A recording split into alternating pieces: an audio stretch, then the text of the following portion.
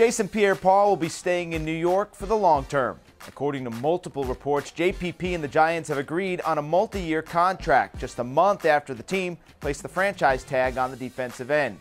Now, according to Adam Schefter, the contract is for 4 years at around $17 million per season, with $54 million of that guaranteed. Pierre-Paul returned from a gruesome fireworks accident that disfigured his hand and played in 12 games last season with New York, compiling 7 sacks, 3 forced fumbles, and 8 passes deflected. Though according to Pierre-Paul, the deal is not signed yet. JPP tweeted Friday morning, making it clear nothing is official as of yet with the Giants.